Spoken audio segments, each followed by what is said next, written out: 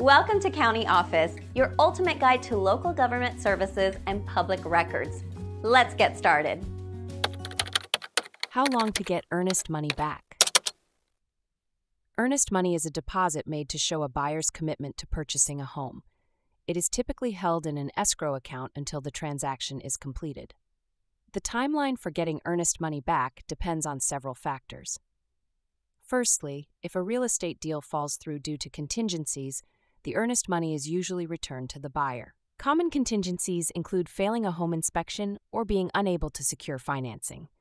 In such cases, the buyer typically gets the earnest money back within a few days to a few weeks. Secondly, the terms of the purchase agreement play a significant role. The agreement will outline the conditions under which earnest money is refundable. If the buyer backs out of the deal without meeting a contingency, the seller may keep the earnest money. Thirdly, the escrow company or real estate attorney handling the transaction will process the return. This process can take time, depending on their workload and procedures. It is important to read the escrow agreement for specific details.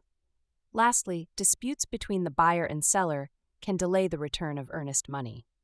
If both parties do not agree on the release of funds, the escrow company may hold the money until a resolution is reached. This can involve mediation or legal action, extending the timeline. Understanding these factors can help set realistic expectations for the return of earnest money. Always consult the purchase agreement and communicate with your real estate agent or attorney for specific guidance.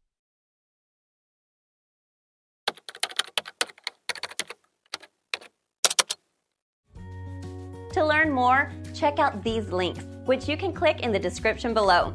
And feel free to comment your questions. We're here to help.